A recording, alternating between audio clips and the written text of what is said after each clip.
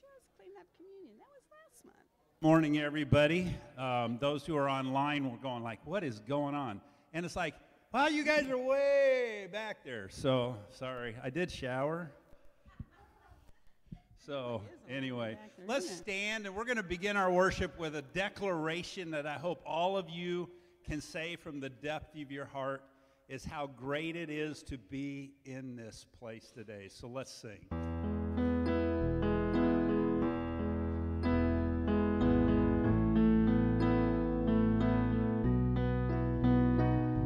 How lovely is your dwelling place, O Lord Almighty, for my soul longs and even faints for you. For here my heart is satisfied within your presence. I sing beneath the shadow of your wings. Better is one day in your courts, better is one day in your house, better is one day in your courts than 1,000 elsewhere. Better is one day in your courts, better is one day in your house, better is one day in your courts than 1,000 elsewhere, thousands elsewhere. One thing I ask, and I would seek to see your beauty, to find you in the place your glory dwells. One thing I ask, and I would seek to see your beauty, to find you in the place your glory dwells. Better is one day in your courts, better is one day in your house, better is one day in your courts than 1,000 elsewhere. Better is one day in your courts, better is one day in your house, better is one day in your courts than 1,000 elsewhere. My heart and flesh cry out for you, the living God. Your spirit's water to my soul. I've tasted and I've seen. Come once again to me. I will draw near to you. I will draw near to you.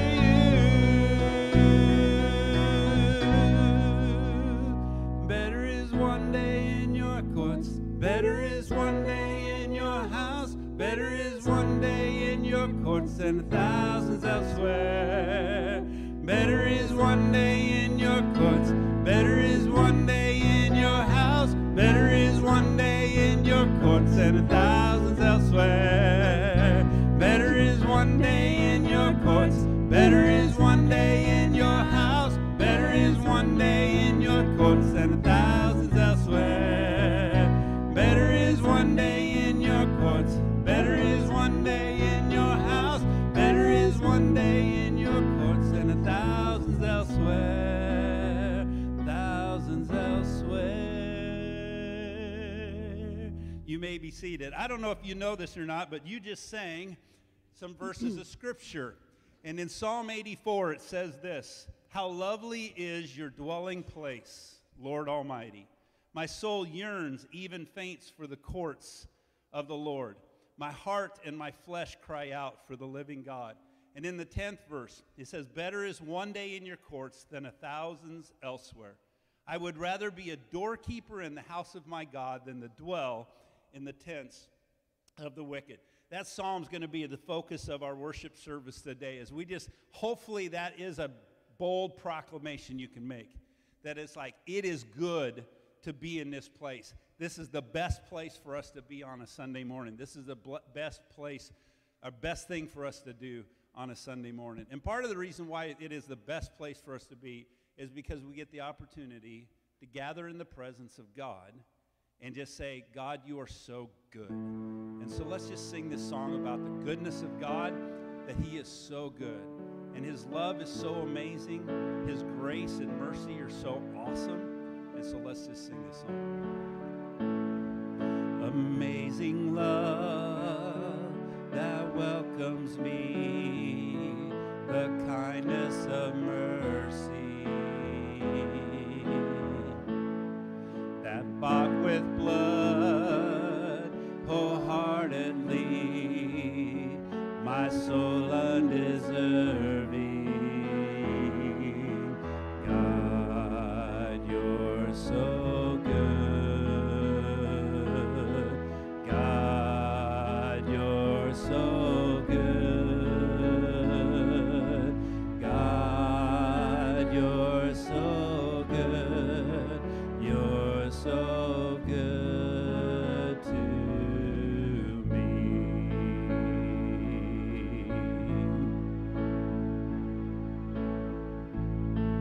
Behold the cross, age to age and hour by hour.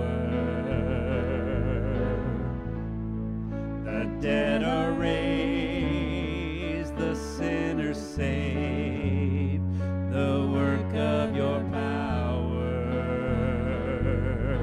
God, you're so good.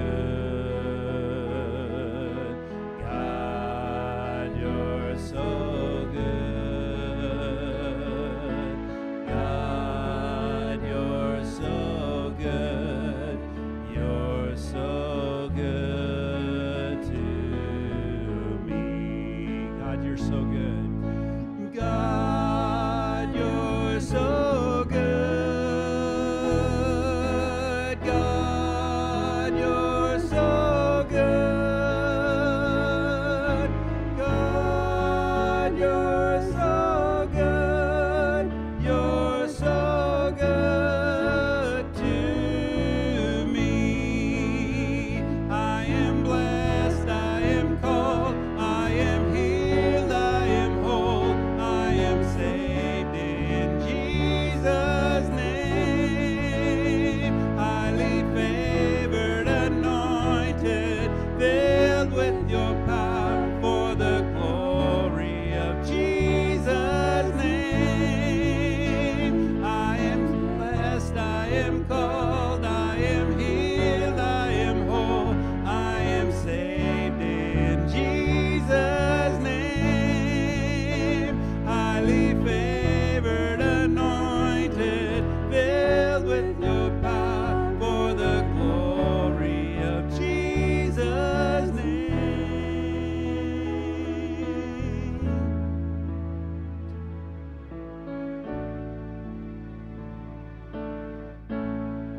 And should this life bring suffering, Lord, I will remember what Calvary bought for me, both now and forever. God, you're so good. God, you're so good. God, you're so good. You're so good to me. God, you're so God, you're so good.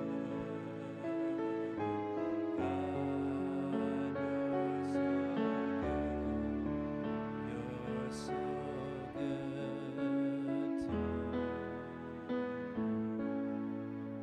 Father God, we are so thankful that we are in the best place that we can be today.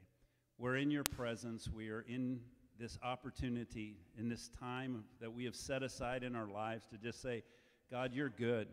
And even though we walk through valleys of shadows of death and sickness, even though we walk through shadows of just discouragement, that you are there with us. Your presence is constantly there. Father, I thank you for giving this opportunity today. Father, indeed, help us to just know that we have gathered today to worship you. And in gathering today, you give us strength. The strength to just face another day, to face another week, to face another situation we're going to face. But Father, you give us strength. And it's in your name we pray. Amen. We're going to dismiss our kids for mustard seeds at this time. And as they are getting to read, just want to take a moment to kind of make an announcement about the next month and what's going to happen next month.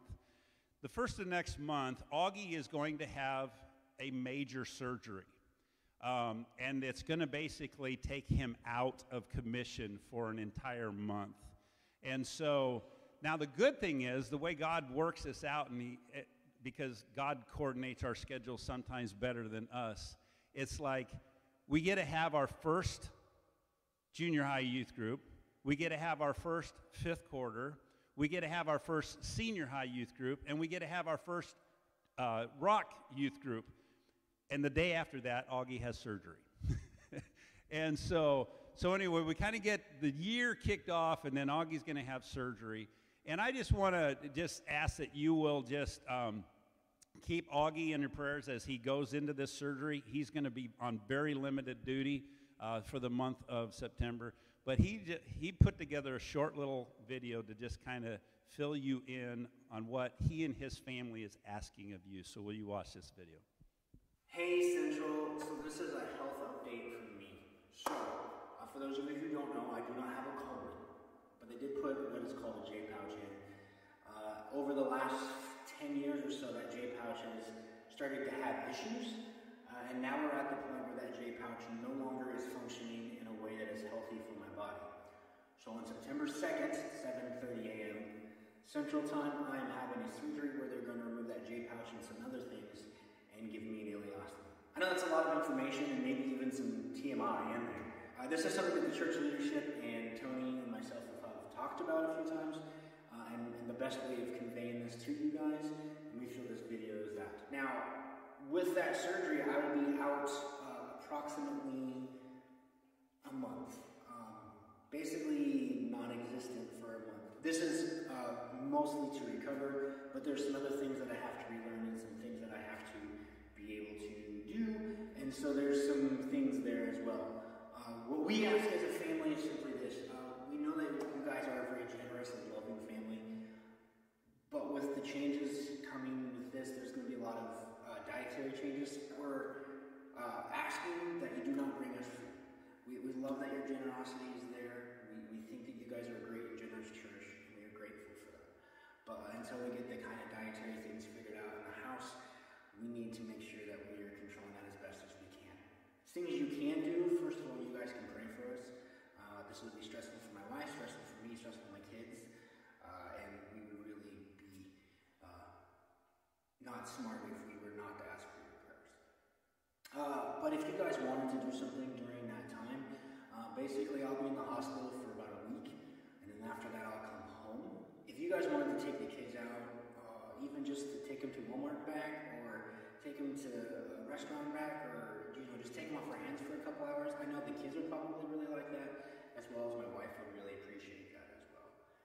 One of the last things we just got to tell you is we are so grateful to surf alongside you. We are so blessed by you guys, and we want you guys to know that Jesus loves you guys all very much.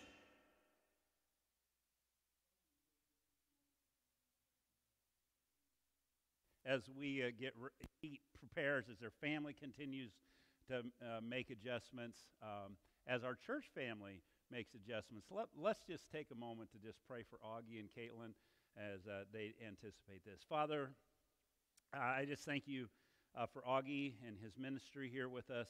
And Lord, this surgery has been weighing on his head and his heart for a long time, knowing it's kind of coming, and now the time is here. And so I just pray, Lord, that you'll just continue to give to the medical staff the wisdom they need. You give to our church leadership the wisdom we need as we just kind of work through this fall and how this all looks as we just are able to get things going again. Father, none of that's a surprise to you. And so, Father, we are trusting you. We are looking to you, seeking you for your wisdom, for your guidance. I pray for just strength for Augie as he, in the time from now till the surgery. We pray for healing in the time afterwards. I pray for Caitlin and the adjustments she has made and will continue to make just to give care. Thank you for this couple. Thank you for their family and just the part of ministry they are with us. In Jesus' name I pray. Amen. So we'll keep you posted on how he's doing and things like that. So anyway, I came across an article this week that kind of chuckled me. I was looking at how does a town come up with a slogan. So I was just Google searching town slogans. And this guy wrote this article about 77 terrific town slogans, and he says the Why Not 100 was his blog post. Anything literary. And so anyway, he has this, I think it's funny because he has the top 100, but he has 77 terrific town slogans. And as I was looking for it, the reason the article caught my eye is because Rockwell City, Iowa is on his list. Those of you who don't know, that's where our son Dylan ministers. And so I instantly had to send Dylan. I copied the link and said, hey, you made the list, Rockwell City, Iowa.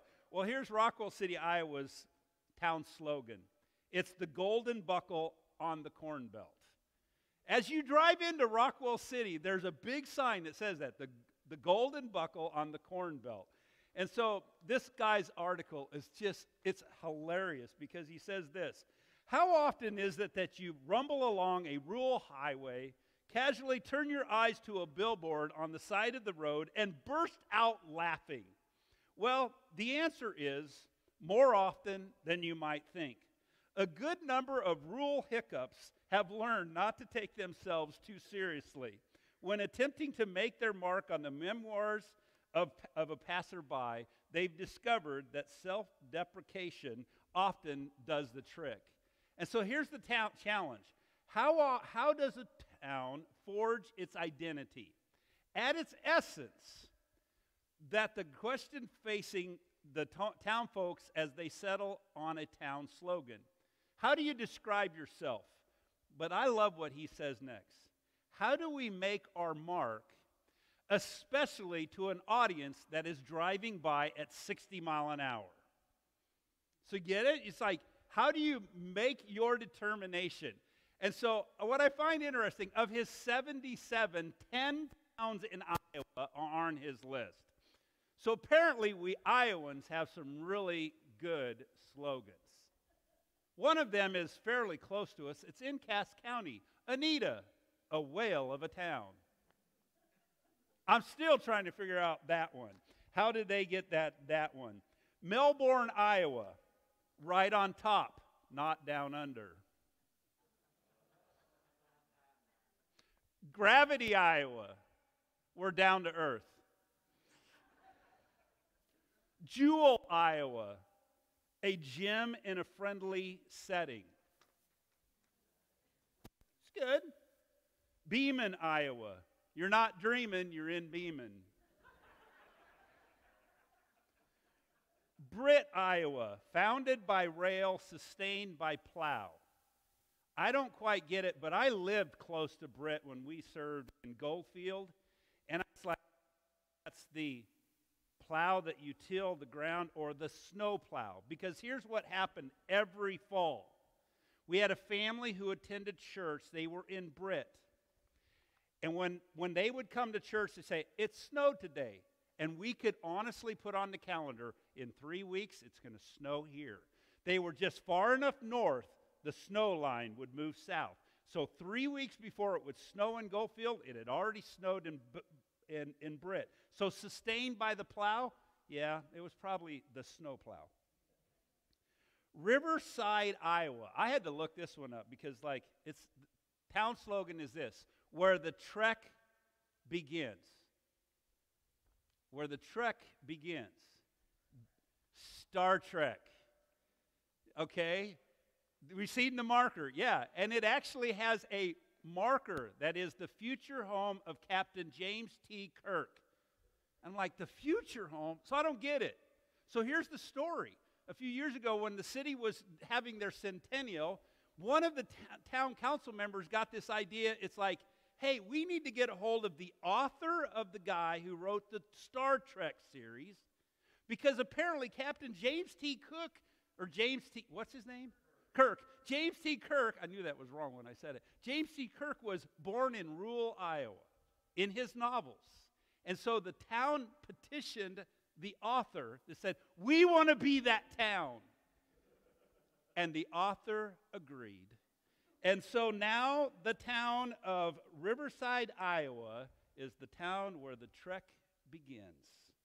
Whitmore, Iowa cares more, shares more. And my favorite, probably of all, is, where did I find it? Reedland, Iowa. 857 friendly people and one old grump.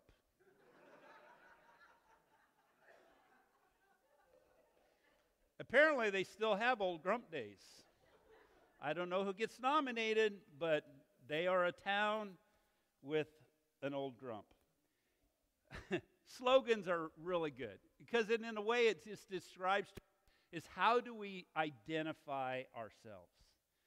And I think if there was a slogan that I could come up with, and this is kind of the reason for the title of the message today, the psalm we're going to look at, I think the slogan is this: this is a great place to be. This is a great place to be. We are going to look at Psalm 84, and I hope you have your Bible with you because this is probably one of my favorite psalms in just what it says. We sang a song. We began our worship service singing this song and looking at these verses. Verse 1, how lovely is your dwelling place, Lord Almighty. Verse 10, better is one day in your courts than 1,000 elsewhere. I would rather be a doorkeeper in the house of my God than to dwell in the tents of the wicked. I think if you were to put a slogan on this chapter of Psalm, it would say, this is a great place to be. So how do we look at that? I want us to just consider a little bit about this psalm because there's a lot of neat things in it, and it begins with even the title of the song. If you got your Bible and you're looking, it says this at the very beginning: for the director of music, according to the Gittith of the sons of Korah, a psalm. So it's a song that was written for a very specific purpose. And the sons of Korah wrote this psalm. It's a psalm of pilgrimage. It's probably a song that the people of Israel sang as they made their way to Jerusalem for one of the obligatory feasts that they had. And so it's just like, so they wrote this psalm. It says, according to the Gittith. I love footnotes because it's like, Gittith is probably a musical term of uncertain what it is. Okay? So we don't know what it is. According to the Gittith. There's another word that appears in some translations. It's not in the NIV, but after verse 4 and after verse, where's my notes? Verse 8 is the word Selah. Selah. Again, another unknown musical term. But actually, if you read through some of the older translations, you see it. It's a break. It's like there's this stanza, and then it says Selah. And I kind of get the impression a little bit. It's just like, I said something, now pause. Mull that over for a little bit.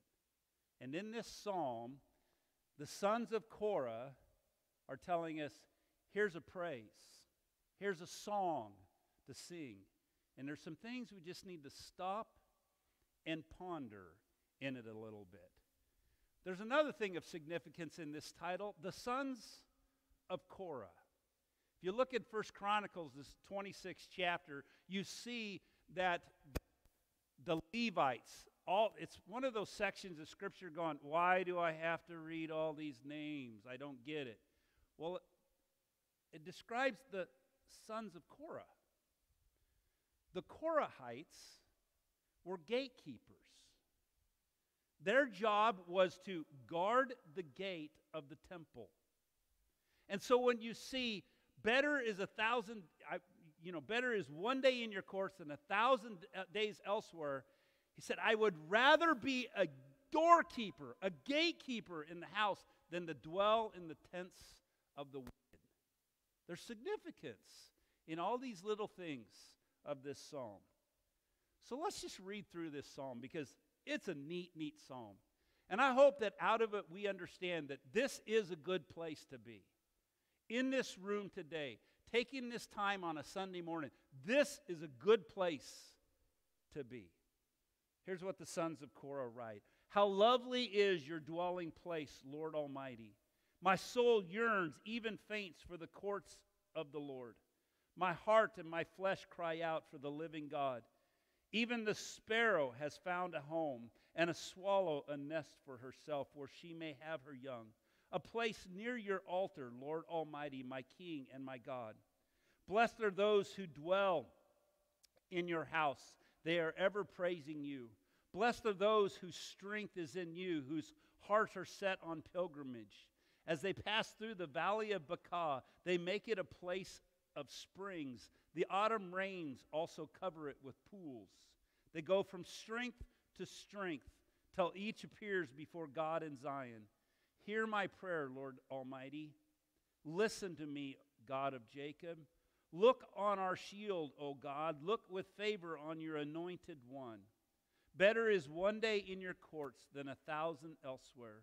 I would rather be a doorkeeper in the house of my God than dwell in the tents of the wicked. For the Lord God is a sun and a shield. The Lord bestows favor and honor. No good thing does he withhold from those whose walk is blameless. Lord Almighty, blessed is the one who trusts in you. It's an amazing psalm where the sons of Korah describe to us a great place to be. This psalm is a psalm of pilgrimage, it's said. And we see in the scripture that 3 times a year the Jewish go to Jerusalem. Deuteronomy 16:16 says this, 3 times a year all your men must appear before the Lord your God at the place he will choose. At the festival of unleavened bread, the festival of weeks, and the festival of tabernacles. No one should appear before the Lord empty-handed. So the people of Israel had these songs. The sons of Korah wrote this song, and it's probably one that when they're traveling to Jerusalem, they sing this song. How lovely is your dwelling place, O Lord, O God Almighty. But I want us to see something in this psalm. 3 times in this psalm, there's a blessing pronounced. There's 3 blessings.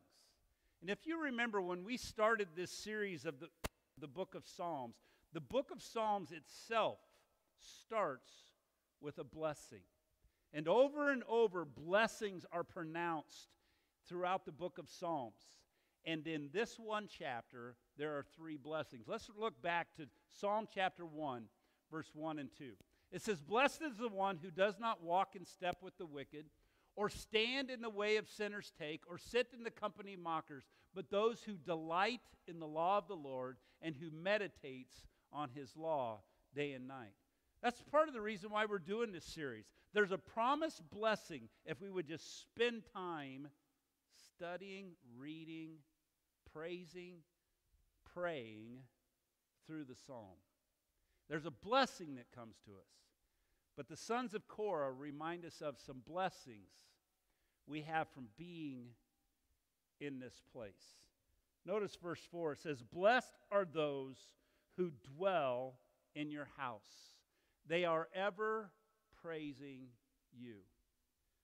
This is part of the reason why I say I think this is a great place for us to be. Why is this a great place for us to be? Is because I think it's in this place we get to enter into the presence of God. I say that cautioning, though. This is not the only place that we can enter into the presence of God. But it is a good place to be when we find ourselves entering into the presence of God. And for the Jewish people, it was being able to go to Jerusalem, to go to the temple and to praise God there. Even though it was an obligation for them to go 3 times a year, there was a joy, there was a blessing they felt and received from being in that place and going to that place. I hope and pray, and this has been my hope and prayer for our church family, that each one of you who are here today, you've taken the time. You said, no, this is the best place for me to be right now at this time. This is the best place to be. And because we've done that, we will sense a blessing. The sons of Korah said, blessed are those who dwell in your house. They are ever praising you. But there's something else that's really beautiful in these first 4 verses. He says this in verse 3, even the sparrow has found a home, and a swallow a nest for herself, where she may have her young. A place near the altar, Lord Almighty, my King and my God. Earlier this summer, I did one of our devotions out here in the front, hoping that one of those swallows would have just dive-bombed me in the midst of it. But it didn't. We freaked it out and it flew away. But I don't know if you've noticed that there's a barn swallow nest out here by the front door. And it reminds me of this song, that even the swallow has found a place. Even the sparrow has a place. One commentator said it this way about the sparrow and the swallow. The sparrow, if you could recall the words of Jesus, he said, are you not worth more than 2 sparrows? You know, they are worth only a penny. See, the sparrow represented the things that a lot of times, and the Jewish people considered worthless. Worthless, of no value. And Jesus says we are worth more than even a sparrow. Because even the sparrow, God notices. And on the other hand is the swallow. The swallow represents all that is just flighty. It's all that is not calm.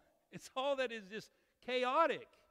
If you watch a swallow, they are not a calm bird. Like I say, normally if there's a nest nearby, they're going to come after you. They're not going to sit still.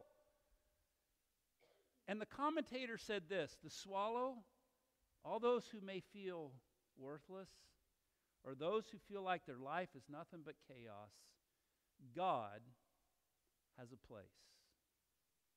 That in this place, it's a welcome place. No matter where we are or what we're dealing with, this is a great place to be. You are in a welcome place.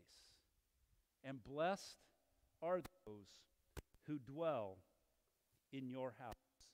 They are ever praising you. And then there's the Selah. Pause and let that just... Can you make the bold proclamation? This is a good place to be. The sons of Korah go on and say there's another blessing. Verse 5 says, blessed are those whose strength is in you, whose hearts are set on pilgrimage. There's a blessing for those of us who find our strength in God. I found this really beautiful, the description that the sons of Korah describe in this verse. Blessed are those whose strength is in you, whose hearts are set on pilgrimage. As they pass through the valley of Baca, they make it a place of springs. The autumn rains also cover it with pools. The exact location of a valley of Baca is really unknown. But there is a place for a lot of people to make their trek to Jerusalem. There is this valley that is a valley of willows. And a willow tree looks like it's weeping. Baca means to weep. As we pass through the valley of Baca, the place of weeping, and sometimes I think there's a description for us that we need to capture. Blessed are those who find strength in the Lord. Even though we may go through a valley of weeping, even though we may go through a sorrowful time, a sorrowful place, this is a good place to be. Because when we put ourselves in the presence of God, there is a strength that comes to us. Another commentator then kind of went on. As you look at the next verse, it says this, they go from strength to strength till each appears before the Lord. Think of it this way. They go from strength to a strength. They go from a Sunday morning, they go from a time of worship and fellowship to a time of worship and fellowship, from strength to strength. But what's here in the middle? So many times our life are like the valley of Baca, of weeping, of sorrow, of sickness, of illness, of frustrations. There's just, life just is not good at times. But yet there's a blessing for those who find their strength in God. Because when we gather together, there's a strength that comes upon us. There's an encouragement that comes upon us. And so we can go from 1 week of gathering great strength, go through the valley of Baca, and come to another weekend of strength. We go from strength to strength. It's a beautiful psalm in what it is describing for us. And there's a promise of a blessing. Blessed are those whose strength is in you. And then the sons of Korah says this, better is one day in your courts than 1,000 elsewhere. I would rather be a doorkeeper in the house of my God than to dwell in the tents of the wicked.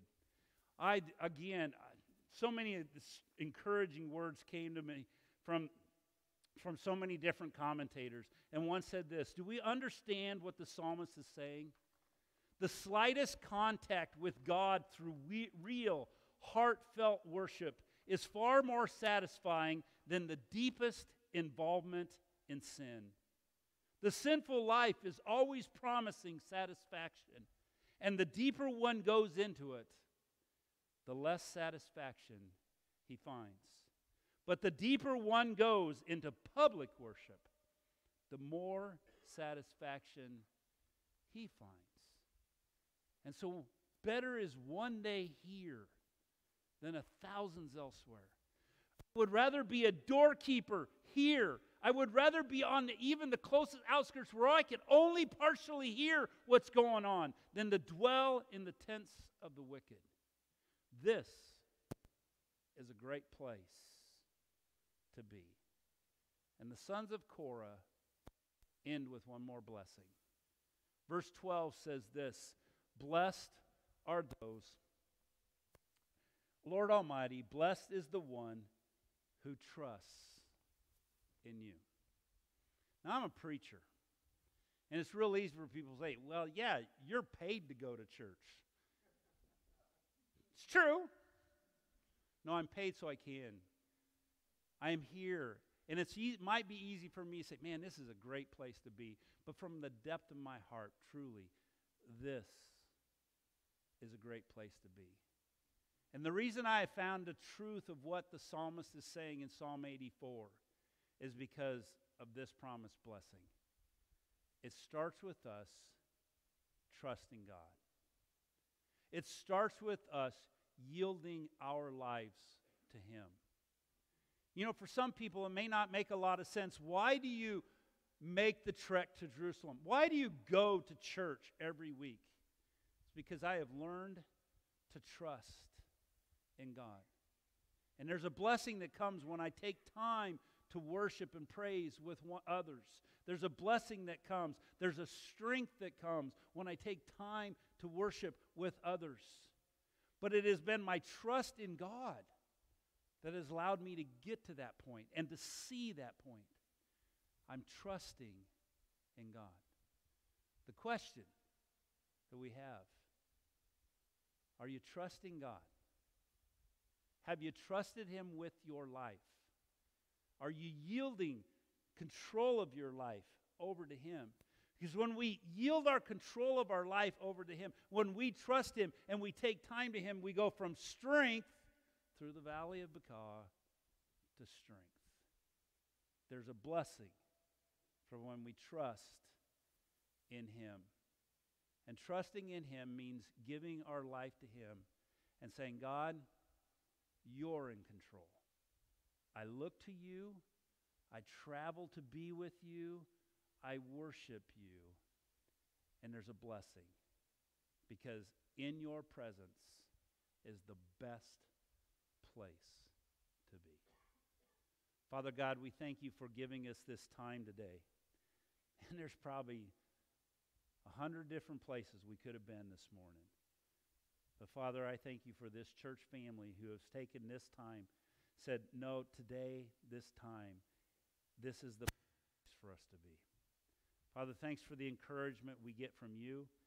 Thanks for the encouragement we get from one another as we praise you, as we worship you, as we declare our trust in you. It's in Jesus' name we pray. We're going to sing a song of response, and I just want to ask if you just stand. You've been sitting a while. But let's go ahead and stand and just sing this song. And if there is a way that you feel like God is stirring in your heart, that I need to declare my trust, my faith in Him, I want to give my life to Christ, I want to talk to you afterwards. Or you can catch Augie or one of the elders. They normally hang out at the back during this portion of our worship service. But just what does it mean to trust you? God is a good God. God, you're so good. You're so good to me. But His goodness means His love, His mercy, forgiveness, and His grace. And so let's just sing of the goodness of God.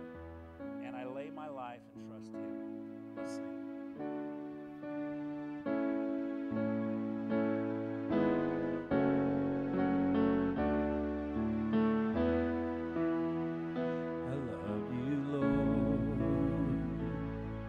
Oh, your mercy never fails me. All my days I've been held in your hand. From the moment that I wake up till I lay my head, I will sing of the goodness of God. All my life you have been faithful. All my life you have been so, so good. With every breath that I am able, I will sing of the goodness of God. I love your voice. You have led me through the fire in the darkest night. You are close like no other. I've known you as a father. I've known you as a friend. I have lived in the goodness of God.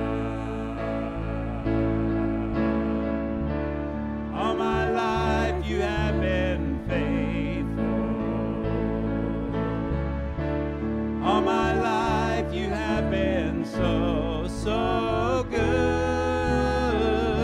With every breath that I am able, I will sing of the goodness of God. All my life you have been faithful. All my life you have been faithful. All my life you have been so, so good. With every breath that I am able, I will sing of the goodness of God. Your goodness is running after, it's running after me. Your goodness is running after, it's running after me. With my life laid down, I surrender now. I give you everything. Your goodness is running after, it's running after me. Your goodness is running after, it's running after me. Your goodness is running after, it's running after me.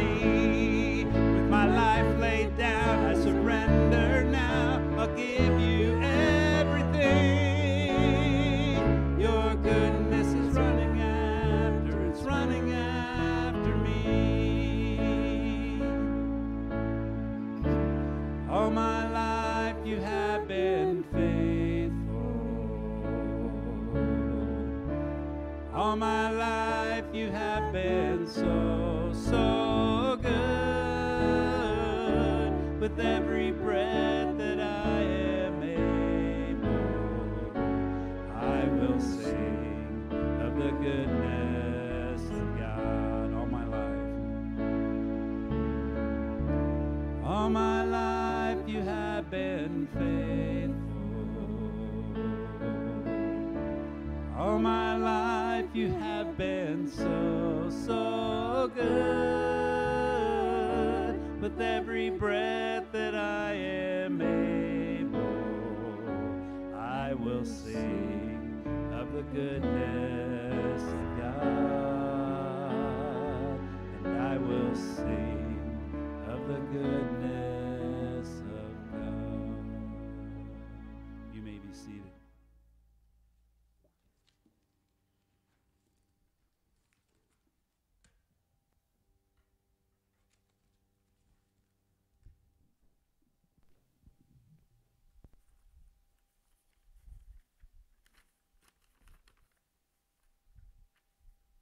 Good morning.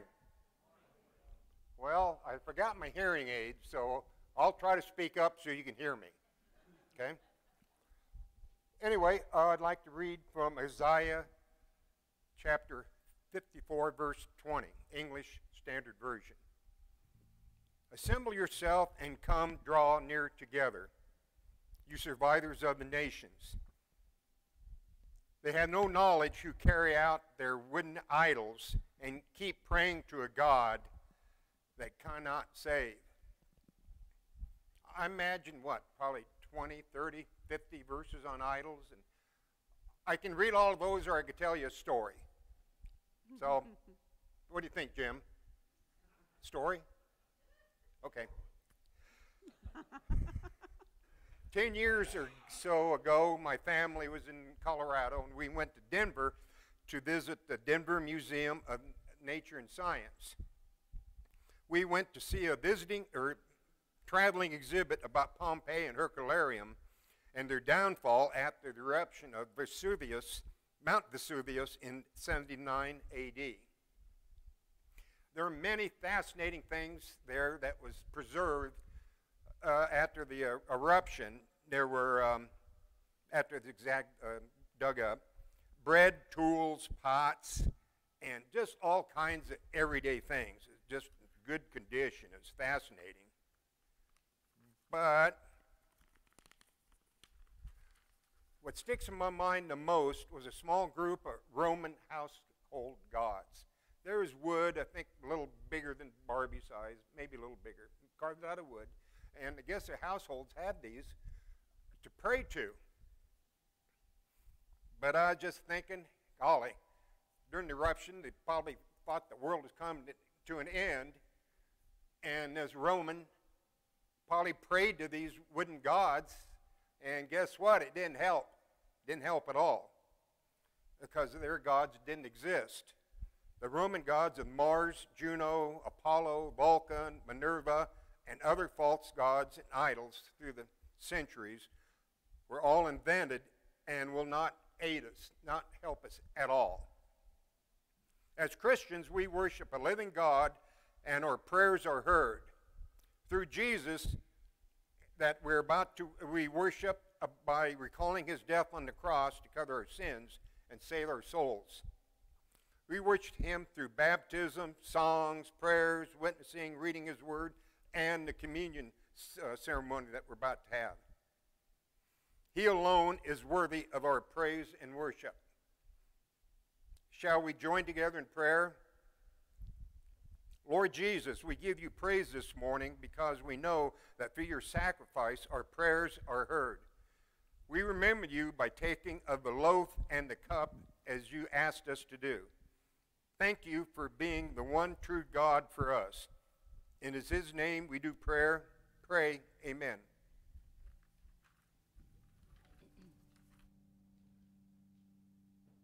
The guys are going to serve communion, and in the tray is a stack of cups.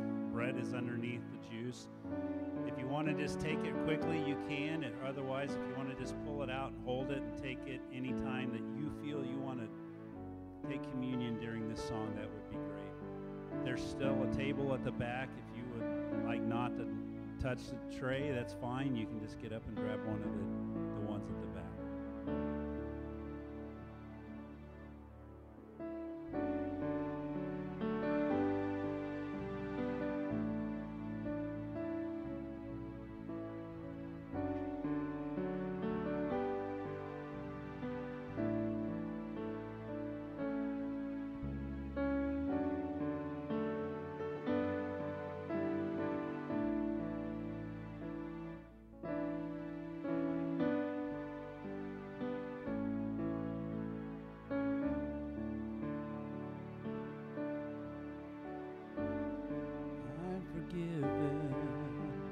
Because you were forsaken, I'm accepted. You were condemned. I'm alive and well. Your spirit is within me because you died and rose again.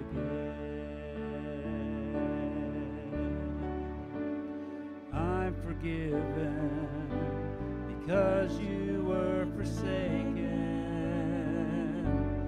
I'm accepted. You were condemned. I'm alive and well. Your spirit is within me because you died and rose again. Amazing love, how could it be that you, my King, would die for me?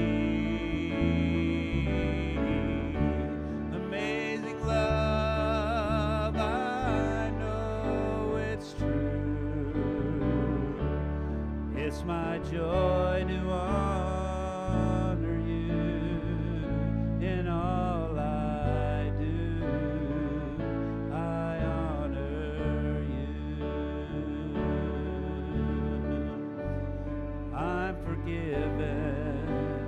Because you were forsaken, I'm accepted. You were condemned. I'm alive and well. Your spirit is within me because you died and rose again. Amazing love, how can it be that you, my King, would die for me? Amazing love, I know it's true. It's my joy to honor you. Amazing love, how can it be that you, my King, would die for me? Amazing love, I know it's true. It's my joy to honor you in all I do. I honor you. You are my King.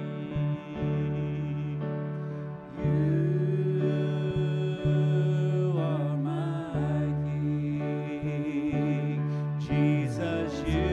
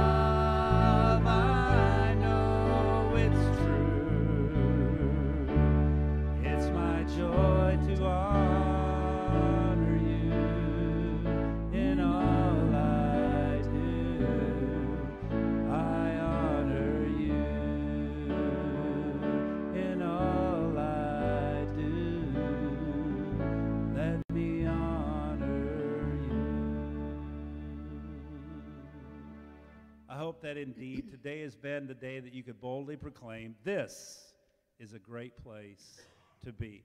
There's a lot of things happening and coming up. I hope you take a bulletin home with you.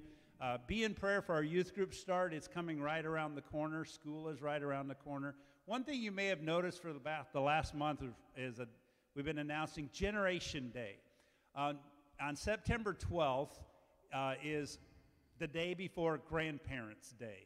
And, you know, it's a joy being a grandparent, but I know not everybody's a grandparent. But anyway, but one of the great things I think as a grandparent, it's really fun to do is get everybody together.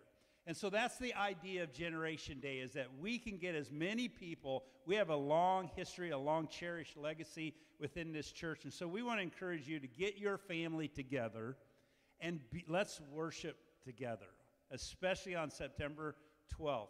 Another thing that we want to do on that day is we want to just make an addition to our wall next to the nursery. How many of you in this room was a baby? Everybody was a baby. You don't remember? No, some of you it's too long ago or whatever. But anyway, what we're asking is if you have a baby picture, if you can find it, find that old black and white, because some of you, that's all there was. When you were a baby, was a black and white. We want to make a copy of it. We're going to make a mural. And then we're going to have a little bit of a contest to see who can pick and name the most. You know, so maybe some of you still look like you did as a baby. There's others that, nope, not going to happen. But anyway, we do need everybody's help with this. If you could get us a baby picture, that would be awesome, because we're going to have some fun on Generation Day and the few weeks after that as well. And so, good things happening. This is a good place to be. Let's stand. I want to close with prayer, and then we're going to sing a song of just continued praise. There is a blessing for those who trust in the Lord. There's a blessing of being in this place. There's a blessing of going from strength to strength. And those who find their strength in Him are ever praising Him. And so hopefully throughout this week you will ever praise your God. Let's pray. Father, thanks so much for allowing us to be in this place today, to worship and to praise your name. And we could sing of your love forever and ever. And there will be a day when we do that. And Father, it's not something we look with dread. I hope that it's something we look forward to with amazing anticipation, when we can sing and we can praise and we can just worship and see the Almighty King, the Lord of Lords, and we can praise His name. It's in Jesus' name we pray now. Amen.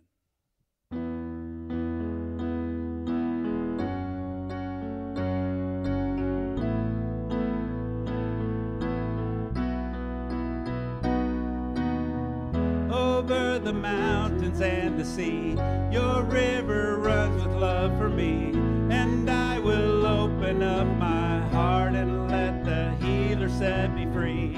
I'm happy to be in the truth, and I will daily lift my hands, for I will always sing of when your love came down. I could sing of your love forever. I could sing of your love forever. I could sing of your love forever. I could sing of your love forever. Over the mountains and the sea, your river runs with love for me, and I will open up my heart and let the healer set me free. I'm happy to be in the truth, and I will daily lift my hands, and I will always sing of when